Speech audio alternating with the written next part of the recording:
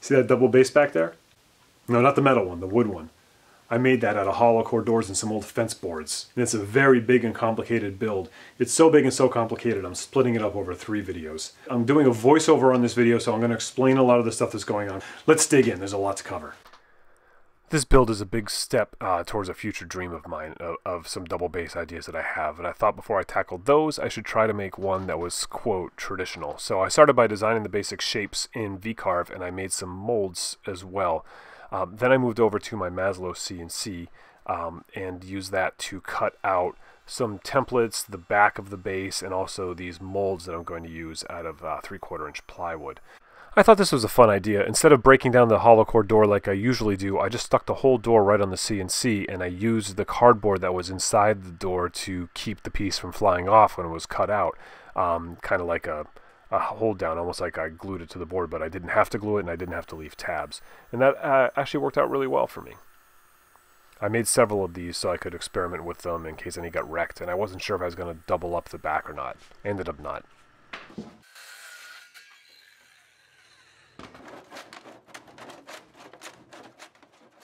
Obviously the back doesn't have holes in it, so this one was just a template that I cut for helping me lay it out and design it. I wanted to get it into the real world. So now I'm cutting out of some scrap pieces of 3/4 inch plywood these molds that I'm going to use. And I cut the exterior profile of the instrument 4 times, and then I also had the interior profile as waste. I'm a cheapskate and a reclaimer, so I made this work out of some material that I had left over, and if I were to do this again, I would do some things differently here. Primarily, I would actually spend a few bucks and get a piece of plywood so all my sizes would be consistent, and I wouldn't have little holes in it like you can see there at the bottom of that piece. But now my sides are going to be 2 layers of 1/8 inch hollow core door skins, so that's 1/4 inch, and so this worked out really well. I just used a 1/4 inch router bit and cut it all out, and now the 2 pieces fit together exactly as they will with a 1/4 inch of material in between them. If you watch my video where I made an acoustic guitar on just the laser using hollow core doors, this was the trick I came up with then, where I half cut through the wood on the laser to give it a kerf and it becomes like wacky wood. So this gives me the ability to bend it.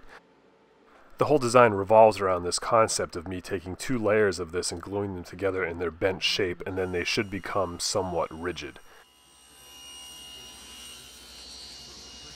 We'll talk more about this palette wood that I'm using in part 2, but let me take a minute to describe the bass that I'm building.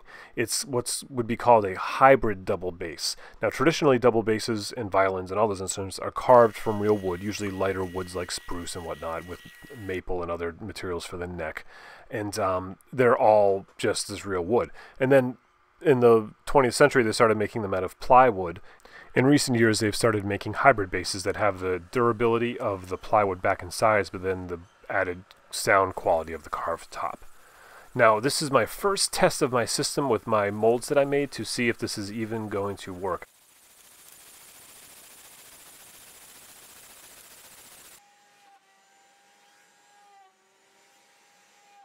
This is like the moment of truth. I let this sit overnight, and I don't know if this is going to work or not. My whole plan sort of hinges on this working. If it doesn't, there's other solutions, of course, but I really wanted to do it this way. So let's see what happens. Haha, looking good already. Oh yeah. See, now there has to be a little bit of, there's not. There's no flex at all in it now. So I have to make the other pieces and see what's going to happen in these corners. I thought that I might still be able to bend it a little to sort of finagle it into place. So if I can't, I might have to do this differently, and what I would do is I would just use the 1 layer when it still has some flexibility and maybe create the whole shape and then glue the 2nd layer inside.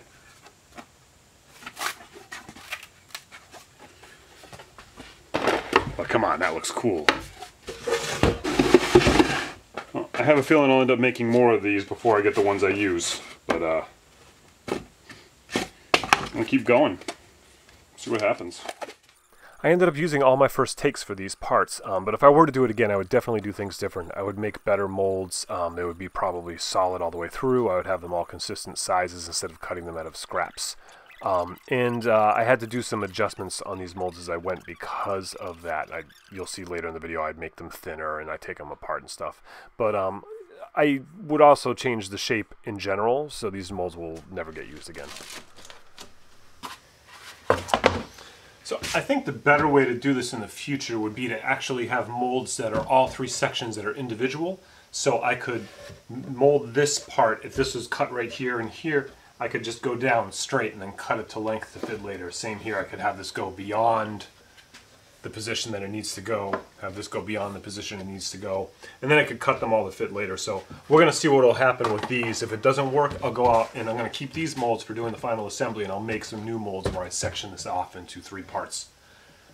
A little later you'll see what I did to solve this problem in the corners of there not being enough material. But first I'm just kind of laying it out and seeing what I've got, and then I have to shape the top pieces to make the back slant a little bit because the base is not as wide at the top as it is at the bottom. There's a slight slope to it. Long-time viewers of mine know that at one point in time I was pretty down on CNC. I had no interest in it, but I forced myself to learn, and now I am drinking the Kool-Aid and I'm hooked. That means I don't use any computer-aided equipment. So that said, one of the things that keeps people out of the CNC world is the expense. It is a huge expense to buy a CNC machine, not knowing whether you're going to take to it and like it or find a way to make use of it in your shop. And that's where the MakerMade CNC comes in. The Mazzola CNC was invented a few years ago, and it's an open source thing, so it's been growing and developing for several years now into a better and better low-cost project kind of CNC machine to get you in the game. No, it does not replace a vertical $10,000 CNC machine. It's a $500 CNC machine that just about anybody can afford, and they can put in their shop with it taking up a relatively small amount of space. As you can see here, I've built mine into a lumber rack, and it gets you going in the game. MakerMade CNC and I have been forging a relationship for the past year, and I really like what they're all about, and I wholeheartedly support what they're trying to do. It is not replacing my multi-$1,000 machine I have in the other bay. It's not supposed to. It does what it does, and I'm glad to have it. Thank you very much, MakerMade CNC, for believing in me and supporting this project in this video. I could not have done it without you.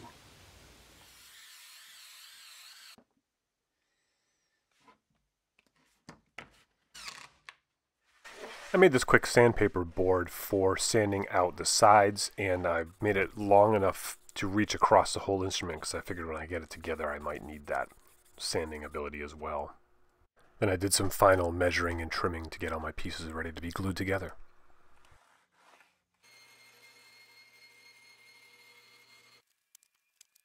I screwed the mold onto my workbench so it would not move, and I started preparing some more wood for bracing on the interior of the instrument using the trim of the hollow core doors. So these corners were my biggest concern because of the way the molds are made, and I decided the best thing to do would just be to glue a piece of solid wood in there to attach them all instead of trying to force them to fit, to take a little extra off and create a spline that would go there.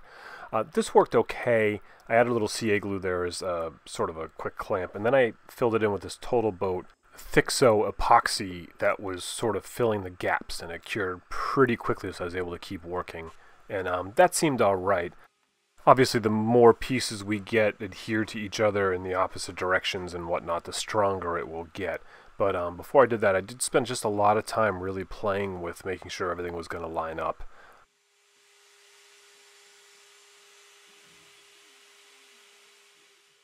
Once the 300 different kinds of glue I had used had all cured up, I went and cleaned up these edges, and I kind of liked the look. At first I thought I would just cover them with veneer, but I decided I liked the look of it. However, they weren't quite strong enough for me yet, I felt, so I went in with some CA glue and some scraps of veneer and made these little patches, like a little hinge almost, that did the job. That made me feel confident that everything was going to stay together.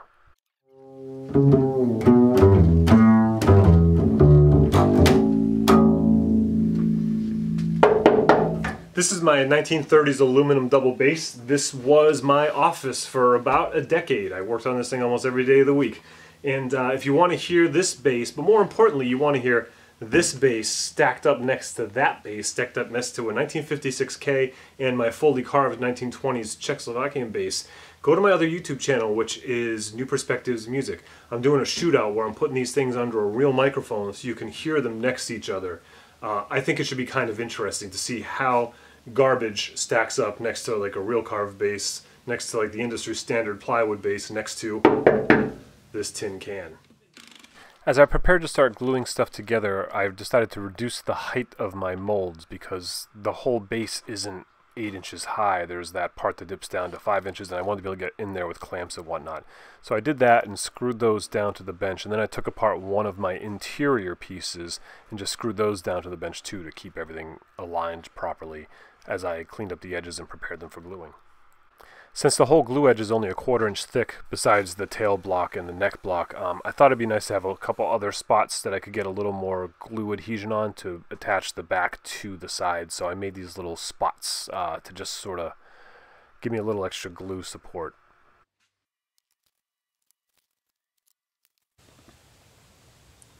This is how instruments are traditionally made, is with hide glue, which is made from horses. Like when you watch those old Bugs Bunny cartoons and they're like saying how the horses were going to go to the glue factory, that's a real thing.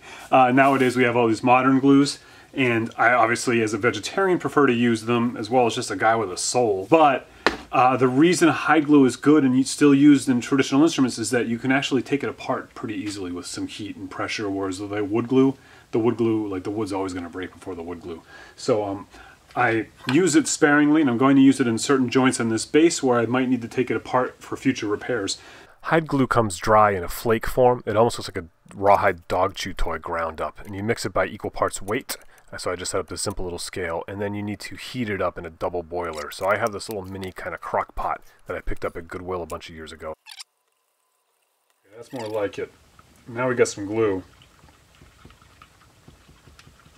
Heat and steam are your friends when working with hide glue. A warm shop and a steamy shop will help, and steam is good for breaking the joints apart too because it won't cure as fast. If it's cold and dry, the stuff cures really quickly. You don't even have time to glue two things together. So it will be good enough to take the clamps off relatively quickly, but it does need to sit for a little while to really do its job and bind up good. I was a little nervous about being able to get all the glue on there and getting it assembled and stuck together fast enough. So I was kind of rushing and feeling the pressure. I ended up having to redo the top half of the base because I sort of let that slide while I was working. But it all came together okay. Once I had it together enough to flip it over, I painted the inside seam as well, just for extra adhesion. And then I used a pattern router bit to trim off my excess back. How long? Well, I spent a lot more time thinking than I spent working. Yeah. And looking at things. That's basically woodworking. People think woodworking is like running it through a saw, but it's really measuring. And like... Well, what's the saying? Measure twice, cut once. More like measure 7 times and cut once. Yeah, and have a plan before you even get to the point of measuring and cutting. And but I like to go on the fly, so there's a few things I haven't figured out yet that I'm figuring out. So what I'm doing would be called prototyping. Now, if my son Vance were in charge of the project, I wouldn't have to do this because he would have measured it all and figured it out. But me, I messed up, and fortunately I used hide glue, so I was able to break this neck block apart, sand off the excess glue, and then reset it. I made a couple rookie mistakes here that I didn't notice until I flipped this thing over and started looking at it, but I should have just done the sides and not tried to glue the blocks in at the same time because this block was a little bit crooked. And the other thing is that since the back slants, this should slant too, so it gets a full purchase, and it doesn't. It kind of floats, and only the tip is getting there. So I'm going to glue some blocks of wood or some wood onto the bottom of this so I can shape it in to fit this body, and then line it all up nice and straight, glue it in, and then clean it all up. And my tail piece, I think I'm going to be okay.